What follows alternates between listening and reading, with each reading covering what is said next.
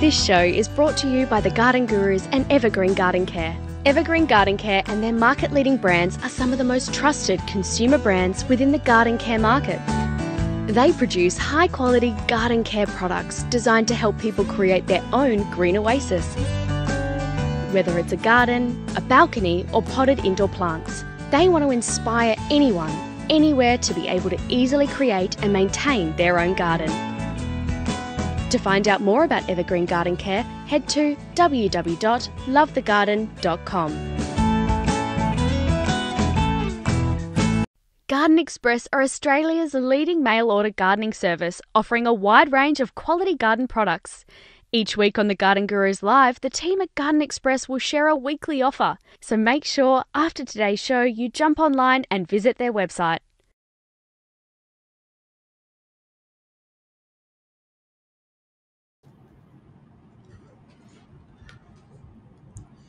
Hello and welcome to the Garden Gurus Live. It's Friday afternoon.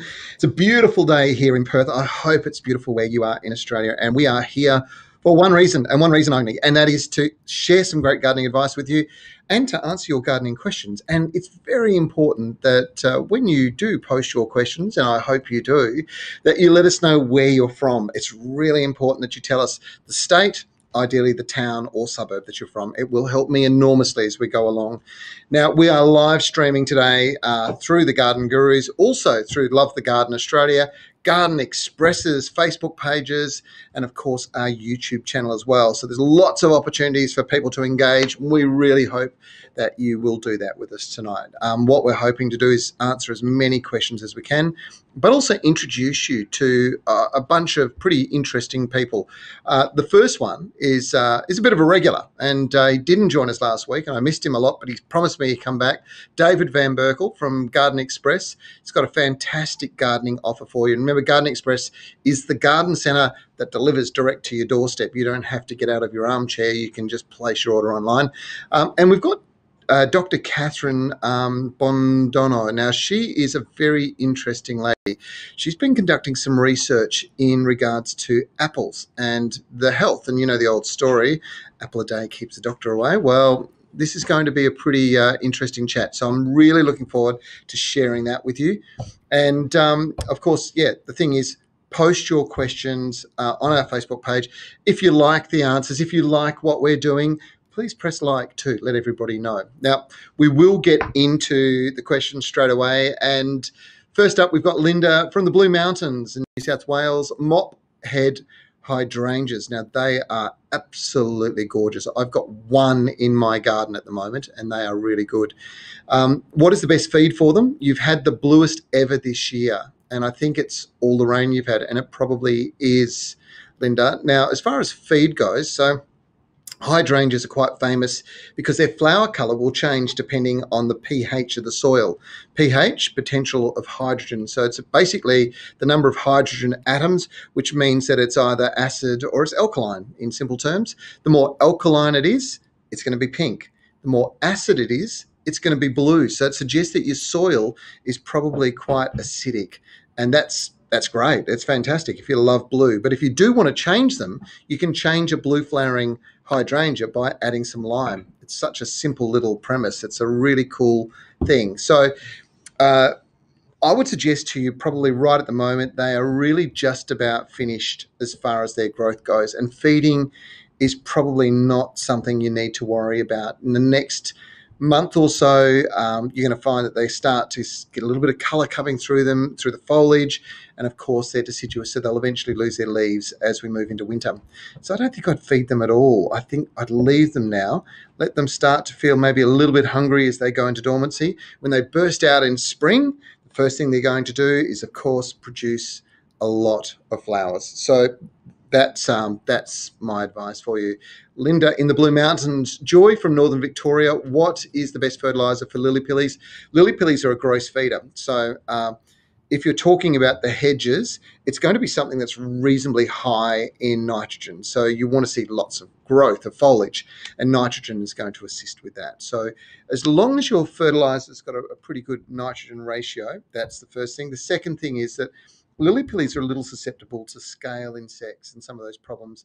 And building up their resilience, building up their cellular strength, stops a lot of these pests being able to damage them. So it's always good to have a good all-round fertilizer, and using a controlled release fertilizer that's got a lot of trace elements. So make sure you're looking at your fertilizer bag. You're going, right, I want to make sure I've got trace elements. I'll give you a good example. Got some Performance Naturals here. This is the all-purpose, and when I have a look, wherever it is, at the ingredients, you can see this is the guaranteed analysis of what you're going to get. And there's a whole range of essential micronutrients that are vital to health. And it's the same as us. It's kind of like us needing to have magnesium in our diet or iron in our diet because we've got a deficiency, or making sure that we're keeping our calcium up so that we don't get brittle bones as we get older. Exactly the same concept. Well-balanced diet, you should be fine. So I hope that helps. Let's keep moving along. Keith, how do you get rid of stink bugs on citrus? Well, 2 bricks, that'll do it. But to be quite honest, and I'm being silly there, to be quite honest, the thing with them is that they do not like pungent odors. So this is one, believe it or not, because of course they're called stink bugs because they create it themselves. But if you put garlic and maybe mix it with a bit of chili as a spray over the foliage, you'll find they'll all move on. They won't hang around at all. They do not like that one bit. Now, I should tell you that Lockie is producing today, and Lockie is far more generous than Michaela. So he's got 6 packets of seeds for our questions of the week, and he'll pick them out and let you know afterwards. So hopefully he sets a standard for Michaela for the future. Anyway, we better get back to work, hadn't I?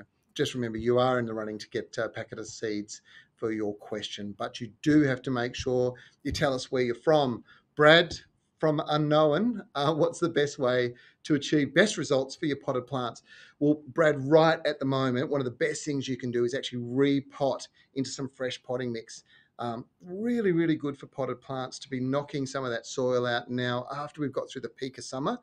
And as you move into the autumn, you'll get some really nice steady growth, but only if you've got fresh potting mix in there, only if you've got fertilizers in there, and that'll really help. I hope that helps you. Keenan's on YouTube. Hello, Keenan. What a week.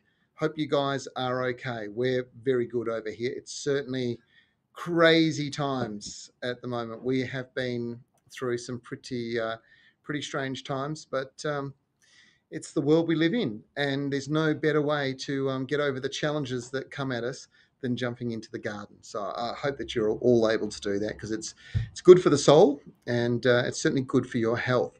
Now, I've got a product of the week that I wanted to show you. I'm not able to catch up with the guys from Love the Garden this week, but I was just showing you a fertilizer before, Performance Naturals. Now you can see this.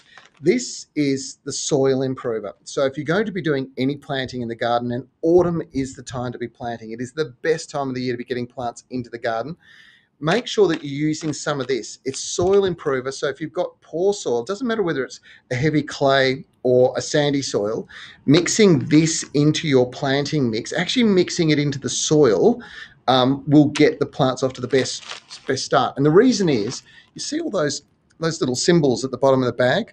Well, they represent different things, different benefits that plants can enjoy, including something called Nature N, which is a unique natural nitrogen that it acts quite fast and promotes rapid growth, but it's completely natural. It's got blood and bone, which is very, very good, and that's high in organic nitrogen and phosphorus, of course.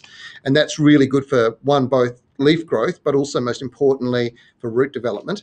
And it's also very high in calcium, which is vitally important if you're going to grow some of those solanaceous plants, things like tomatoes, chilies, capsicums, any of those guys.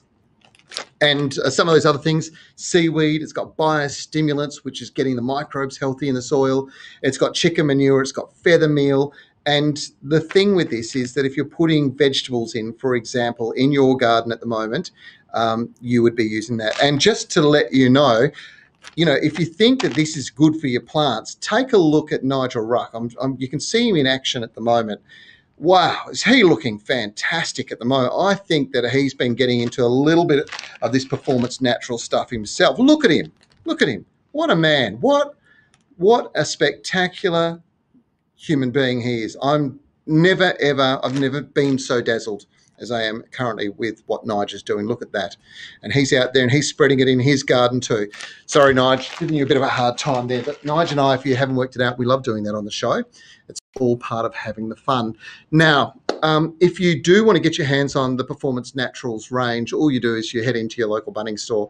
They carry it, and that soil improver, the point of showing it to you is really saying, look, after a long, hot summer, your soil is probably going to need a little bit of replenishment. And as we get moisture levels back up to quite a reasonable level in our soils as we move into the autumn and the rainy season in most parts of the country, putting those organics in, using a soil improver when you plant, really is sometimes the difference between success and failure. And certainly it gets your plants off to the best possible start. So I'm pretty keen to make sure that you're doing the right thing, and that's what you should be walking out of your local garden centre with if you're buying plants to put into the garden at the moment.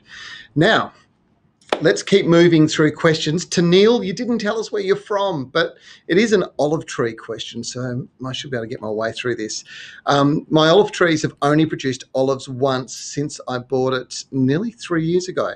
Now, they only produce every few years or so, or do they only produce every few years or so? And the answer is that olives, if you treat them mean once the tree has been established, and what I mean by mean is you back off the irrigation during the summer months, you will find that they'll produce a lot more flower. The only other thing that really affects the flowering with olives, well, there's two things with regards to producing flowers. One is olives actually require a chill factor. And everybody thinks of them as a Mediterranean fruit.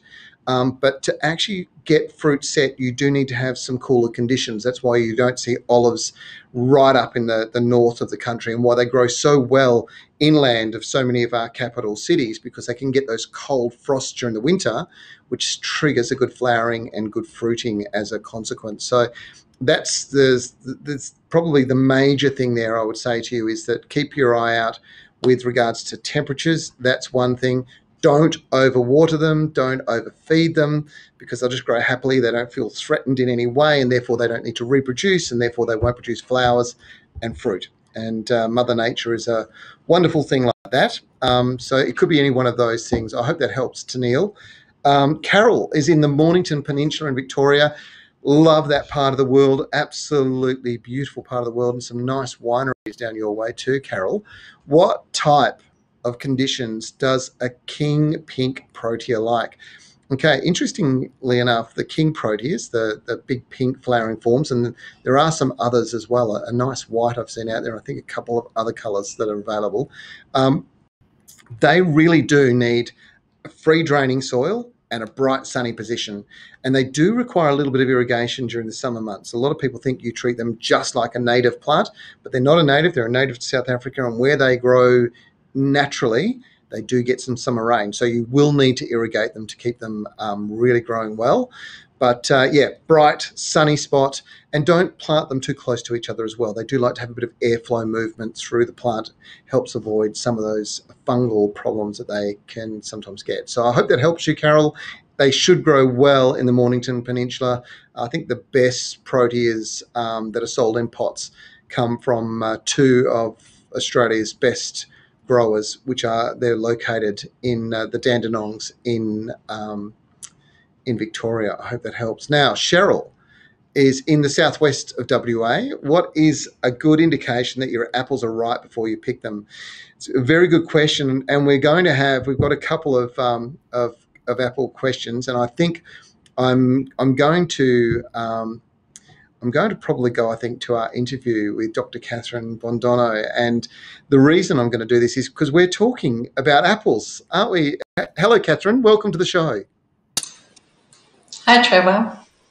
Thanks so much for joining us. I'm a massive fan of apples as a fruit to grow at home, but there are so many stories about them and sort of these almost myths that have been sort of arising in recent years, that I thought it was a bit of research that I saw that you've completed recently was just fascinating. And I can remember being told as a kid that peel the skin off the apples because the flesh is all good for you. Then being told later on, no, actually all the goodness is in the skin. There's so many different stories. apples, the longer they're stored, the less nutrient density and value they have. These are all things that I've never really been sure of the answer. But you've been doing a lot of pretty fascinating research into apples recently, haven't you? Yes, yes. We've been researching apples now for 11 years. Oh, okay. Now I think we've got a little technical issue going on, Catherine. Would you mind doing us a quick favour? Could you close the link and rejoin us? We've got a vision problem with you at the moment. So would you mind just doing that? And that will hopefully have you rejoin us in just a second. Okay. Thank you. In the meantime, I might get to those questions that Cheryl's asked about the indication of when your apples are ripe before you pick them.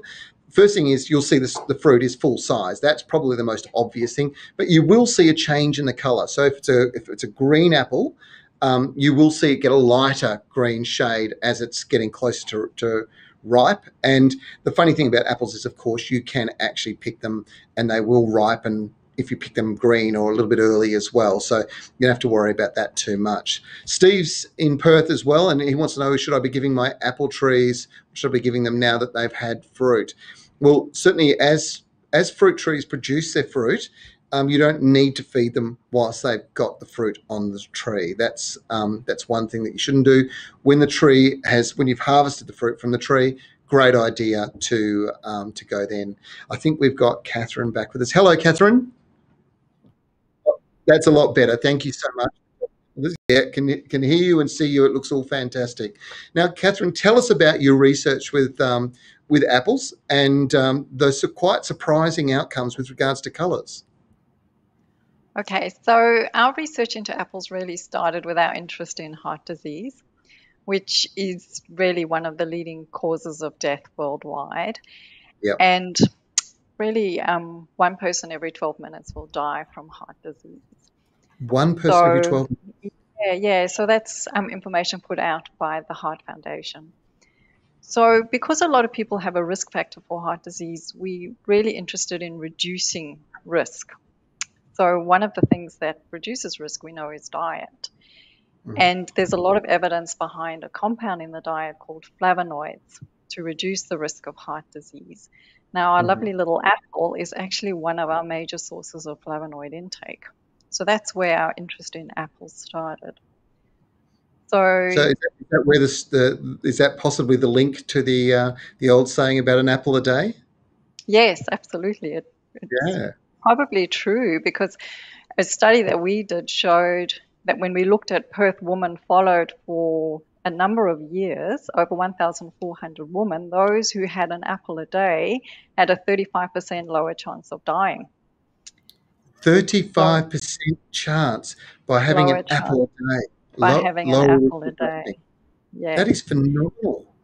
Yes. So also we conducted a number of clinical trials at the Royal Perth Hospital Research Foundation here, where we gave volunteers apples to eat, and then we did measures of their blood vessel health, and we saw improvements within a few hours of intake. And we were very clever in the way we went about this, if we may pat our own backs, was that we gave our volunteers apple with the skin and apple without the skin, because the flavonoids are concentrated in the skin of the apples. And we saw the effects with the apple with the skin.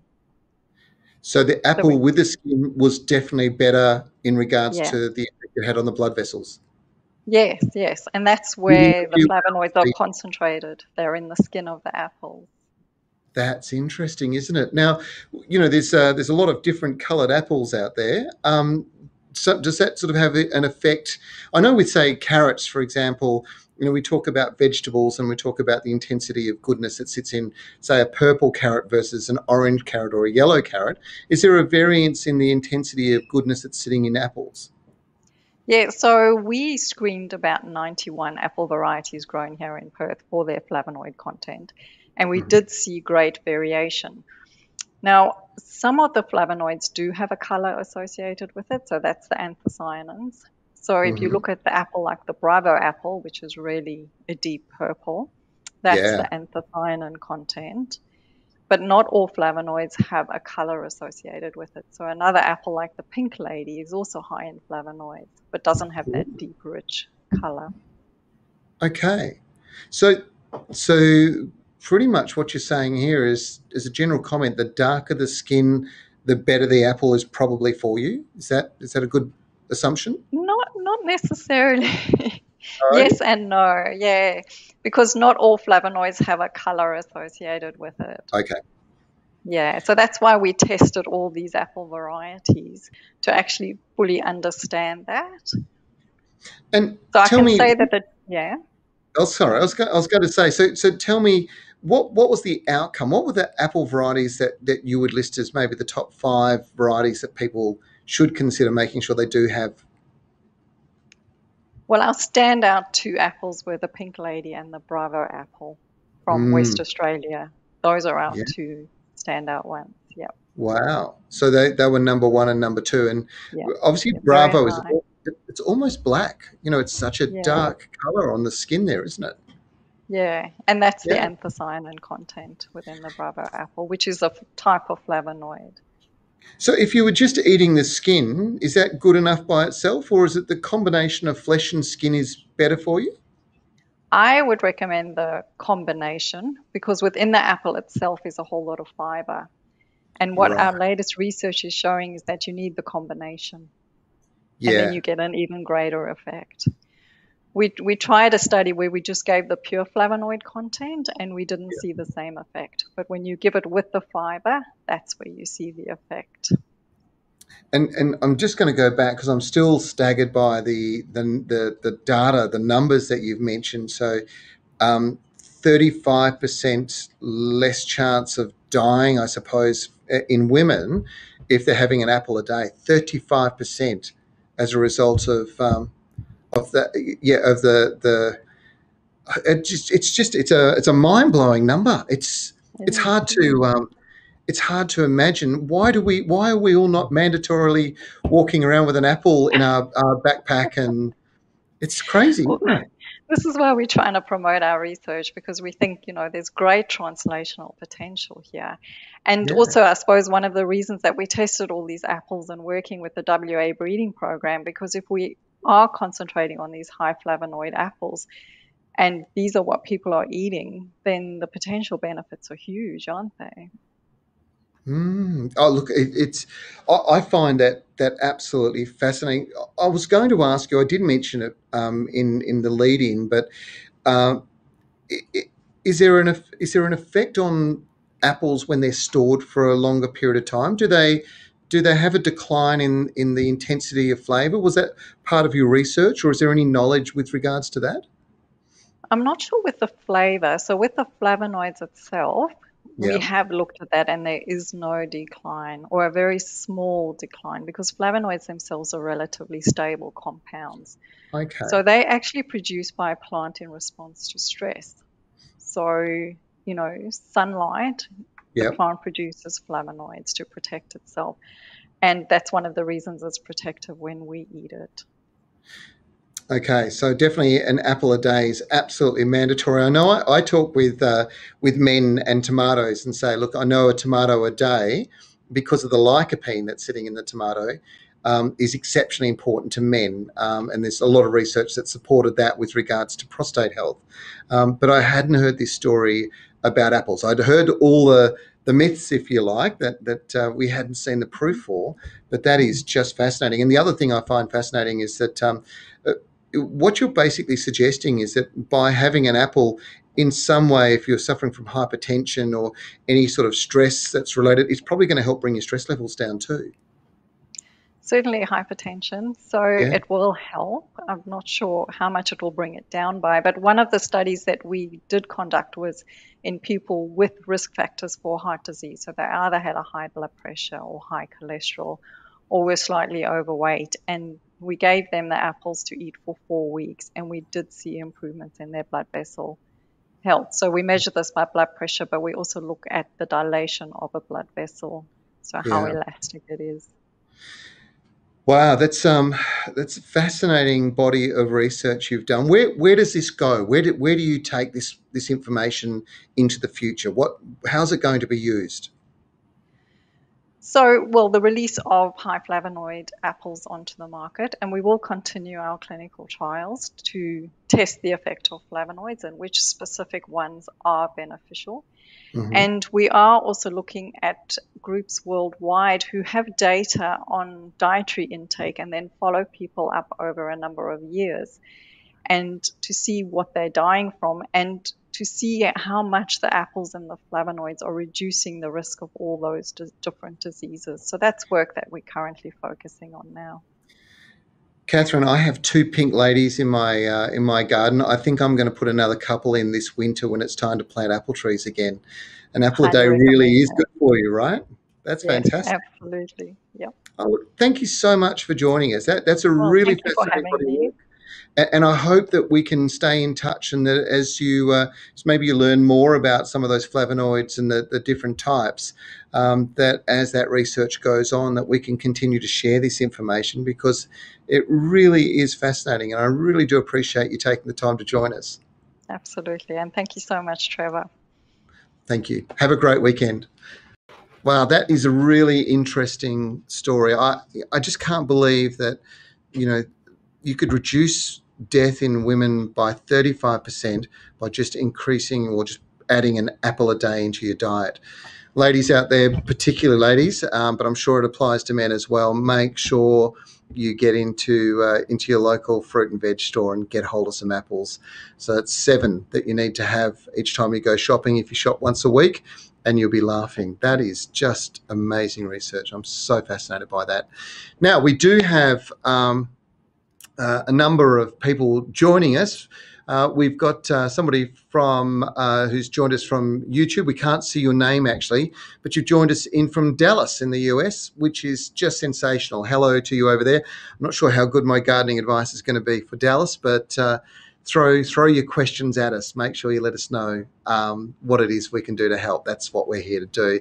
Jenny is from southern Queensland, so we've gone into some warmer conditions up there. Where do I find the best resource for pruning a mature apple tree that's never been pruned? That's hard to imagine, but the thing with apple trees is they're not terribly difficult to actually prune.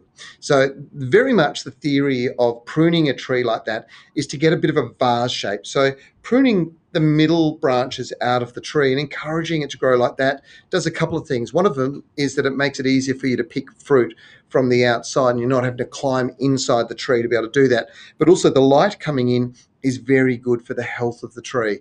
So there's a few different things that you can do. Be aware that this generally is, as a rule of thumb, apples fruit off second year wood.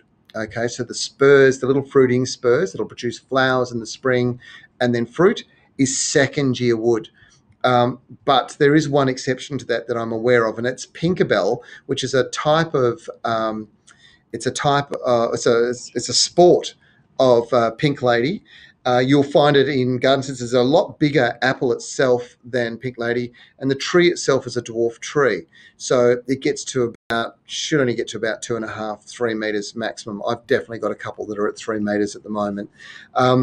That is one tree that you never prune. And the reason you don't prune it is it fruits off the first year wood. So you don't want to be cutting that off, otherwise you'll affect your crop. Whereas if you're getting second year wood, you can actually prune all the new soft leader growth back and encourage that older wood to produce those flowers that will produce the fruit, and then let it grow new fresh wood during the growing season. It's a bit of a strategy. Now, there are some great books that you can get your hands on, and there is a fantastic one by a guy named John Cushney.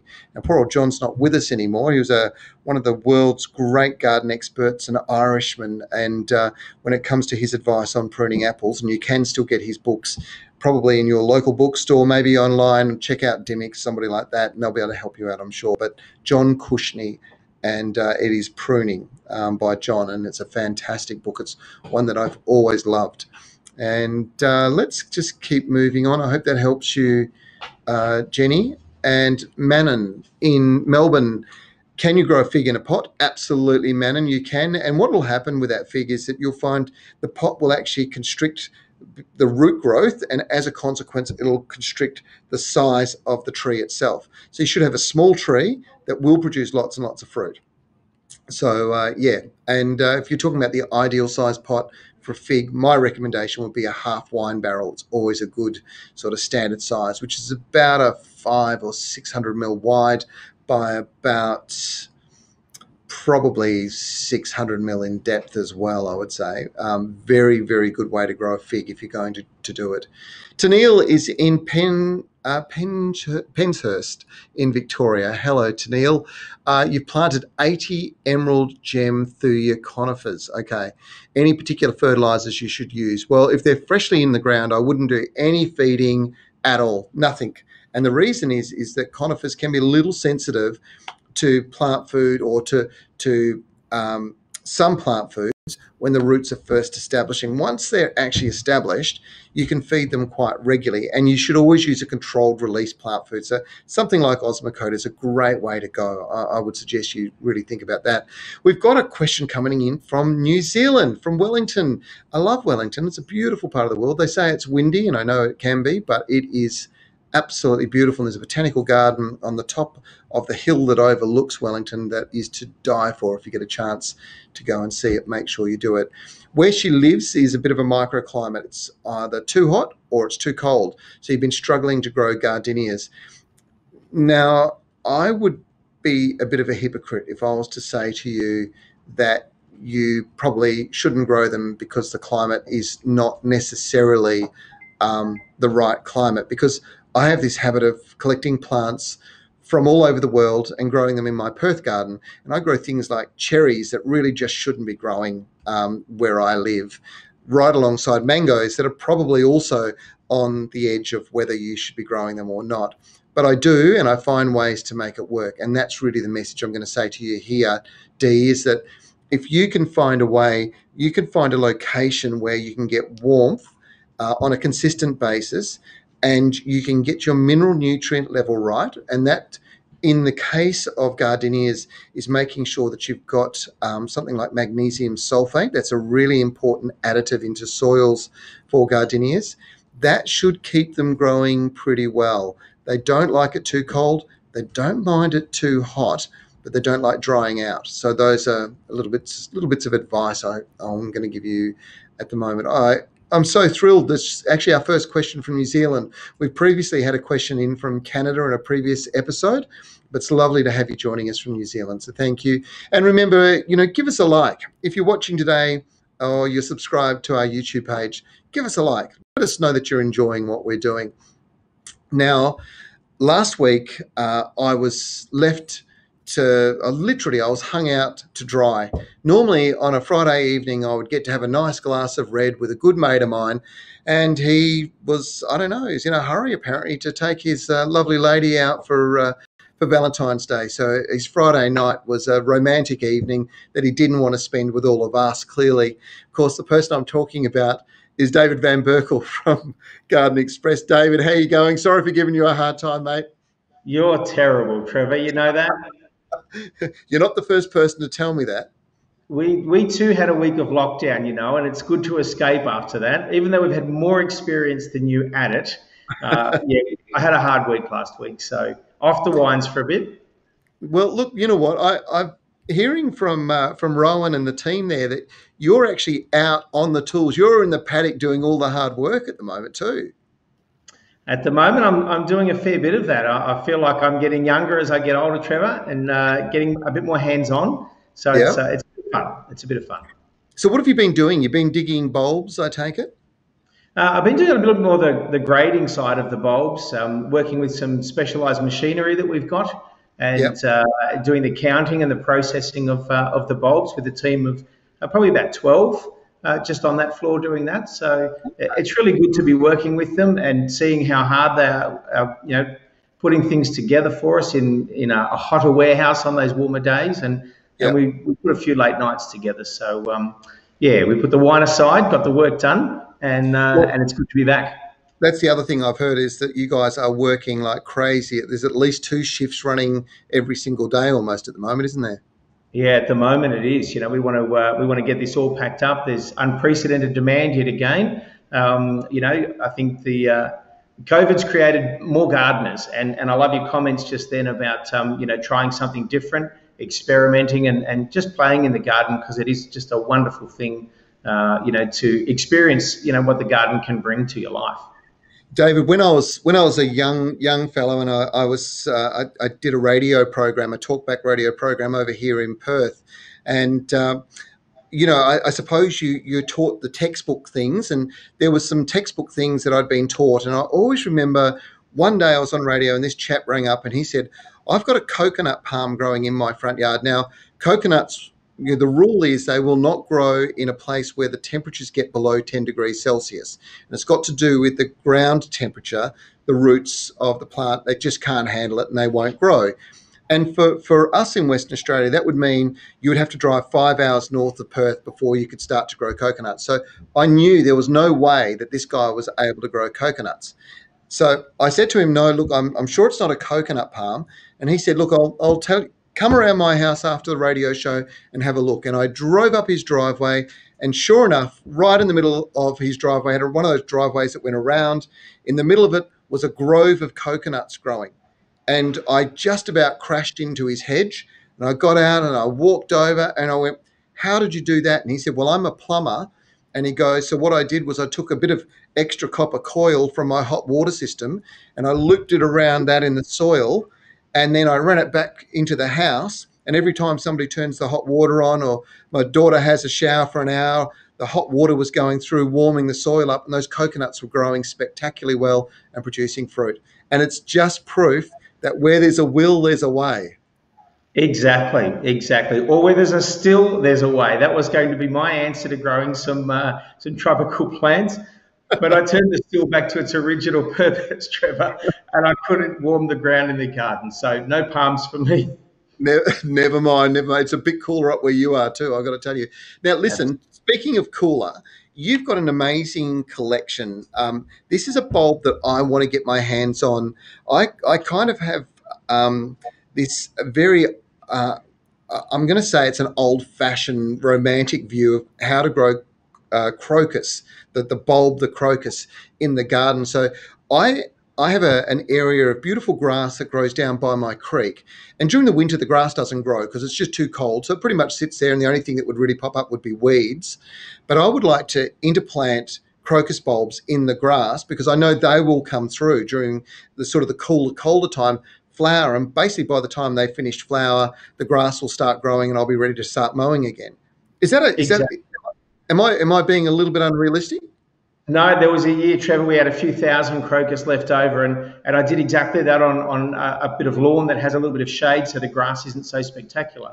And just this phenomenal amount of flowers followed by the grassy leaves, and it's just stunning. So yeah, that is the romantic way to grow them, and they are one of those romantic bulbs. They're very pretty, very special, but quite a cool climate bulb. We call them Dutch crocus. There's actually some Siberian crocus in amongst our collection from an even cooler sort of climate. So we call them our specialty crocus. Okay, so to get the best results for crocus in a home garden environment, are they in full sun or are they in shade? I would say, particularly towards a warmer climate, and I wouldn't call it a warm climate plant at all. I'd avoid those, if you're in altitude, in the mountains or the base of the mountains where you're not got that baking plains kind of sun, you can give them a good go, I was going to say, so tell us, they come in a whole range of colours too, don't they? I've been to your display at Mifkis and seen crocus in flower then. And I've seen them with, like a beautiful blue or purpley sort of coloured flower with stripes through it. I've seen, deep burgundy colours. I've seen whites. I've seen yellows. They're part of your collection. You've got a whole range, haven't you? Yeah, I think we've got nearly 12 or 15 different varieties, and a couple of my favourites, the blue one with the white stripes is Pickwick. So that's definitely one of my favourites, the stripes up and down, of course. Another one is Yellow Mammoth. It has a little bit of bronze on the bottom of the flower, but you get these supersized crocus flowers and multiple stems of multiple blooms off each stem. So those two are in our regular collection. So real beauties. So tell me, so now it's time to be buying them and getting them to be ready to be put into your garden. So tell me a little bit about the deal. So you've got the crocus collection. It's a pack of 20, right? Yep. And what is that? 4 different? Sorry, Trevor. Yeah, 4 varieties. 5 bulbs of each, so a total of 20 for $28.40. So a saving of 22%. And that includes that spectacular Pickwick, right? That includes the Pickwick, yeah. And then the specialty collection's usually a little bit more expensive. We're doing that one for the same price. And some of those are really my favourites. They're like the fine wines of the crocus family, if I may throw that pun in. There's some really spectacular bicolours with the white maybe on the inside of the flower and then the blue on the outside. Yep. Outstanding. And so this is a specialty collection. These are some of these varieties that you've been, picking the best of the best and slowly breeding them up or growing them up in quantities and getting them going. What's the deal? What deal are you offering with those? That's the same, Trevor. We've got 4 varieties in there. I think white, Cream Beauty, Spring Beauty, a couple of others in there for $28.40. Same thing, 20 bulbs, a real bargain. Sorry, so $28.40 and $28.40. Is that right? Did Rowan do his numbers the right way? Possibly he hasn't, but I'm just, we're going with it, Trevor. We're live. I can't change it, so it is. Get your orders in now, folks. That can't be right. That's 20 of these spectacular bulbs for $28.40. That's a 20% saving off your normal price, right? That's correct. Yep. And it's just something you've got to try. They're just, a little bit more exquisite, I think, than tulips. They're very easy to grow, probably one of the easiest to grow as long as you pick that cooler part of your garden. And absolutely they love the cooler climates as well.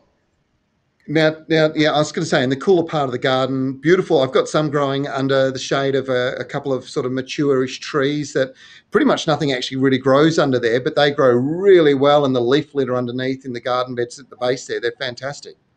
Yeah, look, I think if you can get your summer shade on your deciduous trees, that really helps spring flowering bulbs because it avoids that ground temperature that you talk about. So it's not so much the air temperature. So planting a little bit deeper, having summer shade, and then a little bit more sun in the cooler months of the year as they come up. That's the cool spell that they require to give you good flowers. Okay.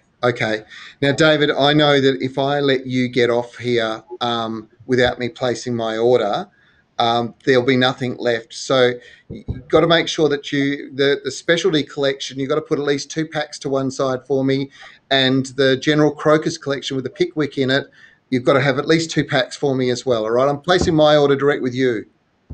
Absolutely. Done. Consider it organised, and we'll have them shipped out to you already next week, Trevor. And this is the great thing about Garden Express. So people can place their order with you online now, and you'll be shipping in a week's time. Yeah, we've started our spring bulb shipping already this week. A lot of the pre-orders are heading out. Another week or so, we'll be doing all of the current orders that we've been putting the offers out for. So the time is nigh. David, that is absolutely sensational. The crocus collections, there's 2 fabulous crocus collections. I can't recommend them strongly enough. They are really beautiful. And I think you said they're the next step up from tulips, and I tend to think they are too. I just love them in my garden. And you're right, even in Perth, just growing them in a cooler part of the garden delivers fantastic results. So I will be definitely putting those in. And folks, you've got to be making sure you get your orders in with David, because I'm sure like most of the things that we've been seeing happen with these offers, they will sell out in no time. It's really crazy. It's a wonderful thing. So yes, definitely get in early. David Van Berkel, thank you so much for joining us. Have a great weekend, mate. It might be time to go and test one of those slightly red drinks that I know that you do have on a Friday night. Thanks, mate. So, folks, make sure you get your order in with gardenexpress.com.au if you want to get your hands on those crocus. They are a spectacular plant, absolutely fantastic. Now, we have got a bunch of questions coming through, and that's what I'm here to do, is to help answer your questions. And I really do appreciate you joining us this evening and spending spending some time with us. Now, I have been corrected just before I answer your questions. I do have to make sure he's taken over and he's really bossing me around. I did want to make sure I mentioned this.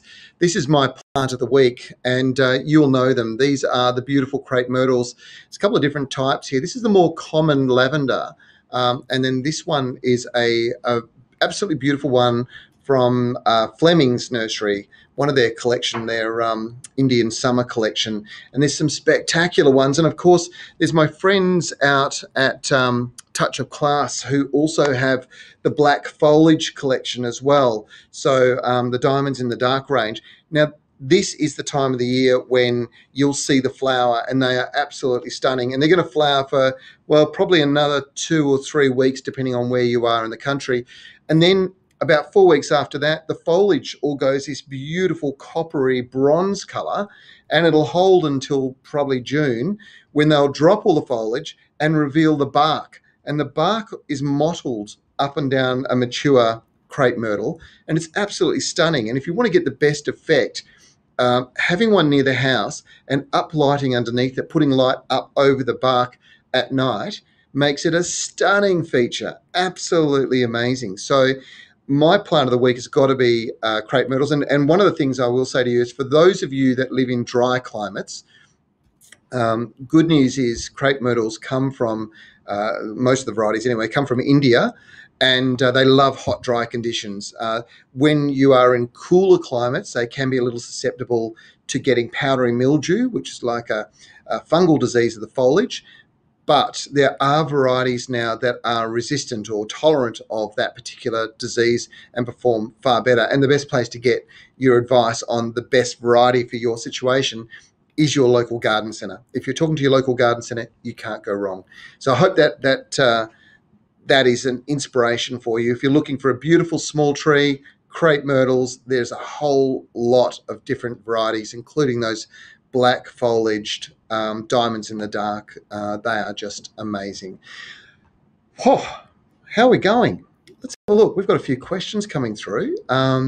We've got Snappy has joined us. I think this is via our YouTube channel, and just visited our website. That's obviously the Garden Gurus website, and I love it. Thank you, Snappy. That's great. Tennille is in Penhurst in Victoria. Tennille, it's lovely to hear from you, and you're very kind. You've said you're such a talented, knowledgeable soul. Thank you so much for sharing your information. It's one of the great pleasures in my life is that I, as you will see in everything that I do when I'm in the garden, I'm really passionate about it. I love, it's just something that runs in my blood. It's in my DNA, and I love it, and I'm lucky enough to be able to share that passion with you. So, thanks for those kind words, Tennille. Another one, I think, this is from 37 on Dallas. So this is Dallas, I'm assuming Dallas in Texas. Any advice for growing apples from seed? So apples will grow from seed really well. Actually, they'll grow exceptionally well, and they'll generally produce fruit. The risk is, or the unknown factor is, that it takes somewhere between 5 and 7 years for a seed-grown apple to produce fruit. And because the flowers have been cross-pollinated, you basically have two parents. So you're going to have some genetic variability. And we were talking with Catherine earlier on with regards to the different types of apples. Some may be better than others for you, or certainly greater intensity anyway of beneficial nutrients.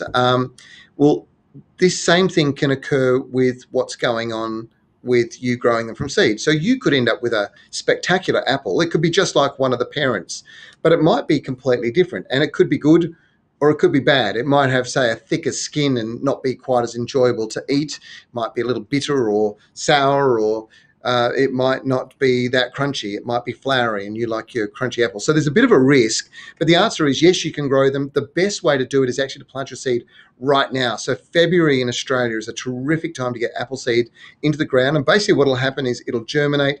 It'll get to about that big by winter time, and then it'll go dormant. But come springtime, it'll really take off. And at that point, you'll get a really good year of strong growth.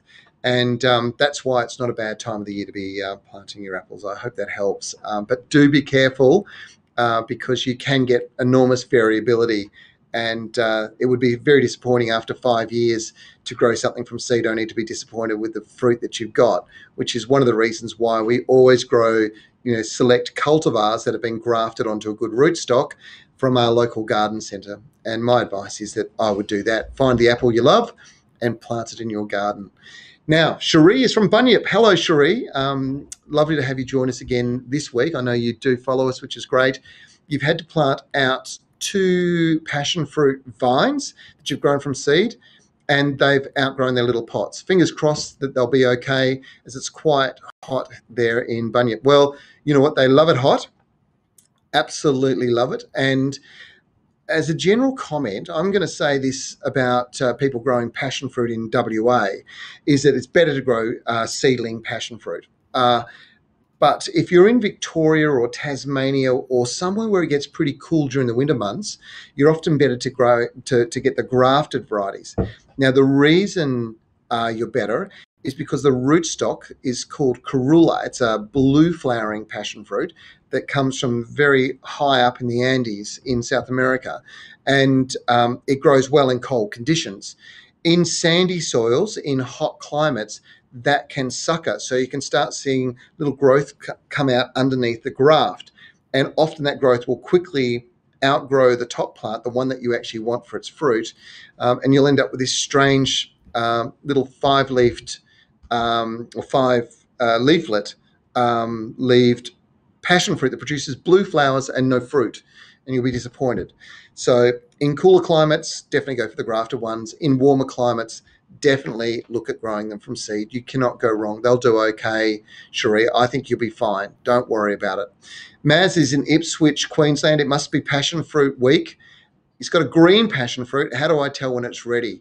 When the fruit falls, it isn't the colour that it's meant to be. It's supposed to stay green. Now, I could be wrong, but I think that the passion fruit variety you're talking about here, Maz, is one of the tropical passion fruits that are actually sort of a greener sort of fruit, and generally quite a large fruit too.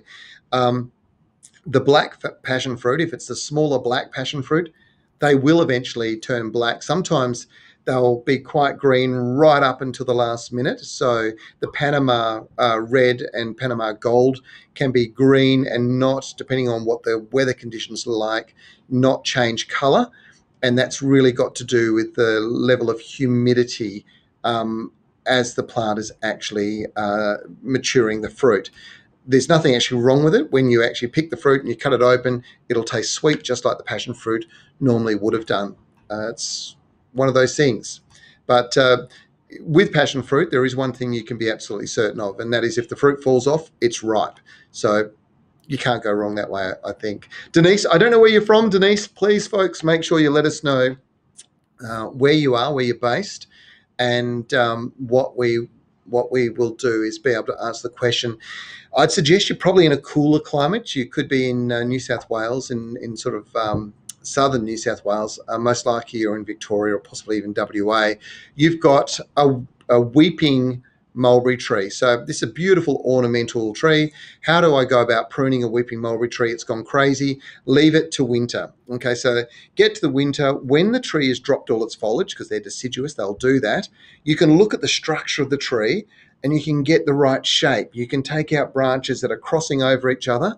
You can also remove branches that might be shading out other branches, and you can get that really lovely shape. But you really can't see it often when the plant is full of foliage and it's growing like crazy. So winter is the time to prune, and that's what I would be doing. Tala is in Aberdeen in New South Wales. Hi, Tala. Tala is a big supporter of ours. Thanks for joining us again this week. You've got a lemon myrtle in a pot on the veranda. It's not growing quick enough to keep up with demand, and I'm with you. She loves it sprinkled on everything. What can you do?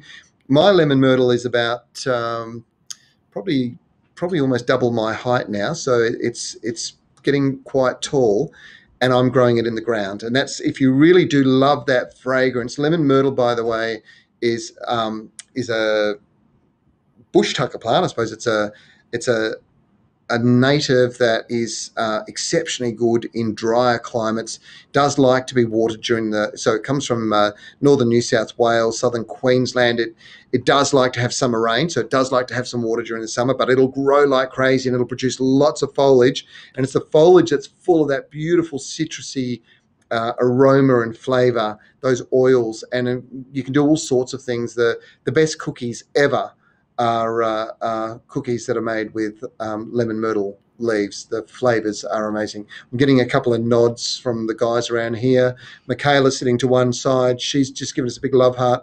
Lockie, however, screwed his face up, so I might continue on with the next question. Hope that helps, Tella. Rita is in Red Hill in Victoria. Lovely to have you join us, Rita, on this Friday evening. I'm wanting to find an ornamental grapevine. Do you know where I can get some from? Should I be planting them before winter? Look, to be quite honest, the ornamental grapevines now is probably, you could plant them now, not really going to do anything. Winter would be when I would be putting a grapevine in, regardless of whether it's ornamental or whether it's a fruiting variety. Best place, my first stop, if I was living in Melbourne at the moment, I would be going down to Garden World, which is fantastic, absolutely fantastic garden centre, and an amazing range too of plants there. Now, let's have a look here and see. We're going to get through as many questions as we can before we finish up. I've got 5 minutes to go. Elise, I'm not sure where you're from, Elise. How do you water Apothos Gold and Heartleaf Philodendron, and how much for my indoor plants? All right, well, this beautiful glass of water, this pink glass water, would be about all it needs once a week. I don't know why everybody around me is giggling suddenly, but it's lovely flavour too. But the thing with it is that what you will find is that that's all they'll need in a standard pot, a typical sort of 200 ml pot, once a week. It's not a lot. They don't require huge amounts. And particularly during winter, it's actually important in winter to back right off. The pothos, if you do feed it, or if you do give it a lot of water and you do feed it, you will encourage a lot of strong growth. There's no doubt about it, but you don't need to give them too much. And the greatest risk is when you've got them in pots and they've got a tray underneath and the roots get too wet, you can introduce fungal diseases, and that sets them back. And Elise, thank you for letting us know you're in Melbourne. My suggestion is keep the water down. There's that fabulous pour and feed product from the guys. I'm going to show you. This is for those of you that are growing cacti and succulents, but there's a version of that for indoor plants. And all you do with this one is you literally pour it straight into the cap, and you give that once a week, and that's going to probably do the job. Yeah. But never mix the two up. That's really important. Okay. I've still got a voice, which is great. Let's keep going. We're heading to Jonathan Fung in Perth, and he's got a tube stock Japanese maple that's stressed from travel in the mail. Now, all the leaves are dried. How do you revive it? Well, look, actually, you know what? Repot it straight away into some good potting mix. Make sure it stays moist. It will reshoot some foliage before winter and when it goes into dormancy. But the trick at the moment is just to get it established in a slightly larger pot, and then next spring, it'll take off with lots of new growth. And at that point, it's a case of making sure that it doesn't stress, that it doesn't have any water stress, and you have it in the right spot. It's really critical with Japanese maples in hot, dry conditions like Perth has to make sure that you're protecting them. So, yeah, repot it now. Maybe a little bit of sea salt, seaweed extract, helps reduce stress. It's not a fertilizer. It's not going to stress it that way. Do it the world of good. Now, coming from our YouTube channel, the Barmy Army from Hunter Valley. I love it.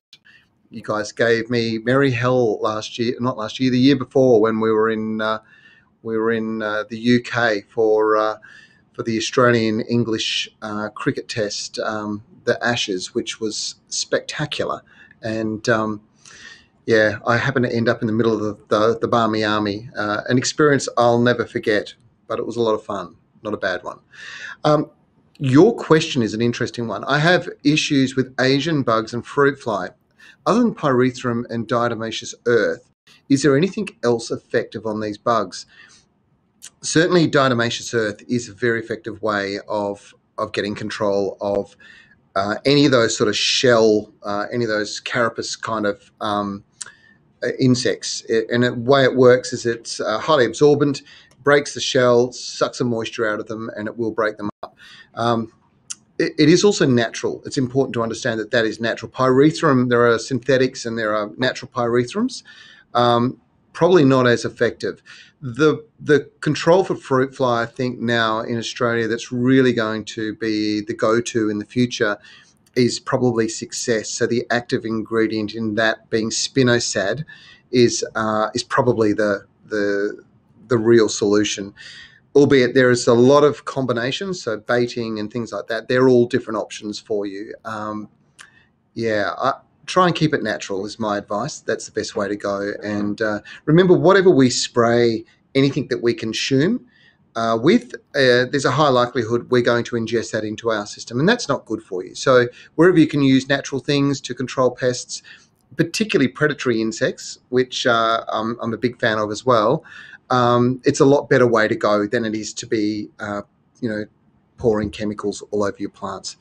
Just my point of view. Some people like a quick solution, and that's okay. It's up to you, but that's my thought processes.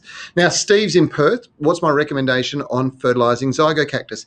Well, it's actually this, Steve. This is actually one of the best things I've seen. It's pre-mixed, so you literally just take the cap, and for a standard 200 ml pot, which is pretty typical of what a zygocactus would grow in, you just give one of these once a week, and between now and probably May, when you'll get masses and masses of flower production, it would be the best thing you could ever do. So that's this pour and feed. I think it was the product of the year last year in Australia, this year. Spectacular product. You can't go wrong because it's all been pre-mixed, so it's not like you can burn it because you made it too strong or it wasn't enough. It's absolutely pre-mixed, perfect. Good way to go, Steve. I hope that helps. Rachel's in South Australia. My indoor plants are getting black marks on the leaves and then dying. Now, what is this and how do I stop this spreading to other plants? This is a classic example of one of those things that we talk about all the time. So if you were to ask what kills plants, it's generally too much love, not enough love. Too much love is generally reflected in feeding too much and watering too much. And when you're getting black marks on the leaves and then the plant starts to rot, it's a classic example of watering too much. So remember, this glass full, yeah, that's a better level. That per week is all they're going to need. I can't work it out, but the producers are shaking their heads at me. But that will help. So you're just, at the moment, what you're doing, Rachel, is giving them too much water. There's no doubt. Got Michael joined us from YouTube in Goulburn in Canberra. Thanks very much, Michael, for joining us. There are lots of rhubarb stories, some more right than others, but it doesn't matter. Please tell us your reckoning on rhubarb. Well, I grow rhubarb at home. I love the plant, absolutely fantastic. And I love rhubarb itself, particularly in it's a fantastic flavour. I love it in desserts. The downside of rhubarb is the amount of work you have to go through to actually get those beautiful flavours coming through. And if you're willing to do it, no problems at all. In my situation, full sun, they're protected from wind, really important. And this is a perennial plant, so the older it gets, the more obviously leaves you'll get, the bigger the leaves are and the better the stems are. With regards to colour, doesn't matter. So if it's red or the stem's green, it's not good or bad for you. It's all okay. It'll be fine. So I hope that helps. And if you want a little trick with regards to getting the best growth results, it's controlled release fertilizers. That's really, really important. And we've got a couple of, we've got a bit of speculation going on here. The Barmy Army, who are generally pretty well qualified on issues such as coloured water. Barmy Army thinks that could be pea flower gin. No way. Maybe. Look, that's it. That's all we've got for you tonight. I hope you enjoyed it. It's always great catching up. I love spending time and I love answering your questions. So I really appreciate you quite seriously taking the time to join us this evening. Ask your questions. We will be reaching out to the winners of today's prizes a little bit later on, not too much later on, I think Lockie is going to be sending some notes out to say thanks very much and congratulations, and you'll be getting some fantastic packet seeds turning up in the mail. The Garden Gurus autumn season commences on Channel 9 on the February the 27th, so we're not far away. We're only a week away. And remember, if you've got some questions or maybe you want to do some research, a great resource is our website. It's always so good, and you can always catch up on previous stories from the Garden Gurus, and you can also watch them as well as far as videos go from our YouTube channel, and I hope you do that. You can listen back to today's live stream and catch up on previous episodes on Spotify, Apple Podcast, and Podbean. And that's it. That's all we've got for you this week. I hope you enjoyed it. Thank you so much for joining us. As I said, I really love your involvement. I love the opportunity to interact, and I'm looking forward to seeing you again on Friday at 7 p.m. Australian Eastern Daylight Time. That is 4 o'clock over here in the West. Happy gardening. Have a spectacular weekend. I'm Trevor Cochrane. We'll see you later.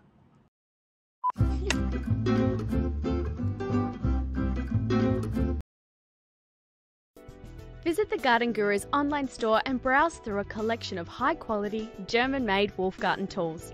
You'll also find a range of books with information to help create and maintain a beautiful garden. You can also access the online store on the Garden Gurus Facebook page.